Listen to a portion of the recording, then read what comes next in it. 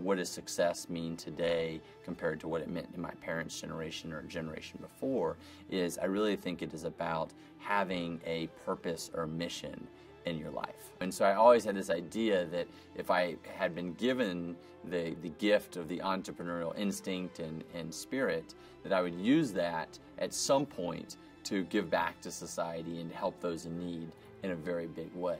I really started Tom's with only one purpose in mind, and that was to sustain the shoe giving that these children needed. Every time we sell a pair, we give a pair away, we build in the cost of the giveaway into the sales price, and now we can sustain the giving. We are helping millions and millions of people in ways that very few, even nonprofits, have done in this specific space. I think my big wake-up moment really wasn't when I started Tom's, but really when we were on that first giving trip and I saw the joy that not just the kids and the families were getting from receiving the shoes, but also seeing the experience that the volunteers, whether it was my parents or my brother and sister or my interns or other people, were having in giving, and that we actually do get more when we give, you know. So you've always heard that, but actually seeing it in reality of people having an experience and getting a gift back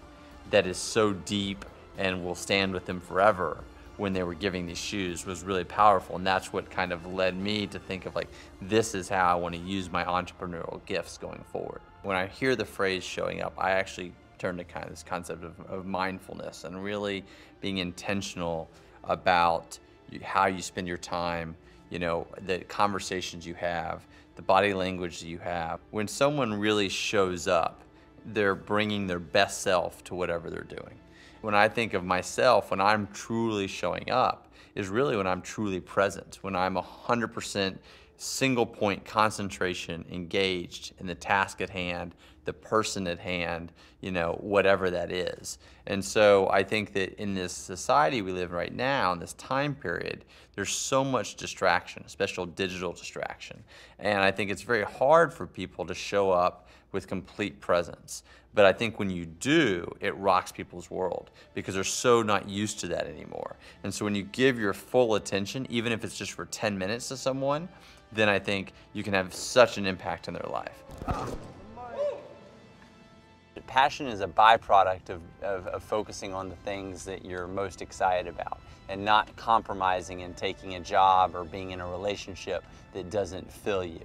I think discovering your unique self allows you to spend your time that you have on this earth doing something that you truly believe is having meaning and purpose, and that allows you to also kind of to self-discover the gifts that you uniquely have that you can give to the world. And so you're naturally going to be passionate if you're in an environment where you can do something that you care about.